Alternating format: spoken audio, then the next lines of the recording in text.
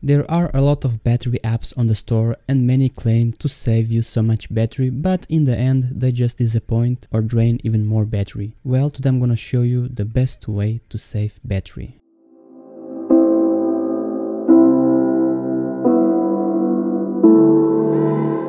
Just to make clear, I have tested many battery apps and even the most popular ones like Battery Doctor, Dew Battery, which many claim these apps are the best apps, and well, they do what they say, but saving battery isn't one of them. In fact, these apps must always stay in background, and because of that they even eat more battery. And then the worst is they don't even close the apps automatically.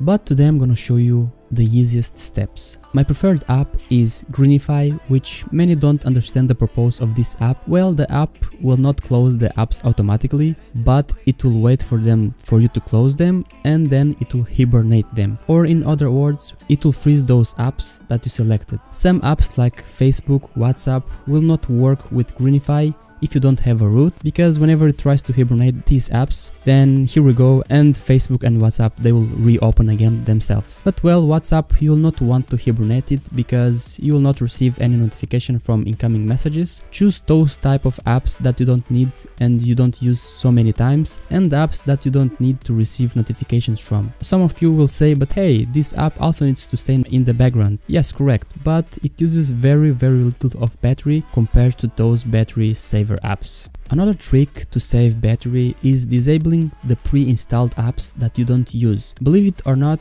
even if you never opened those apps, they will still be in the background running. Maybe not all, but some it will be. Will not eat that much of battery, but it's still another app staying there just open. Take for example Google+.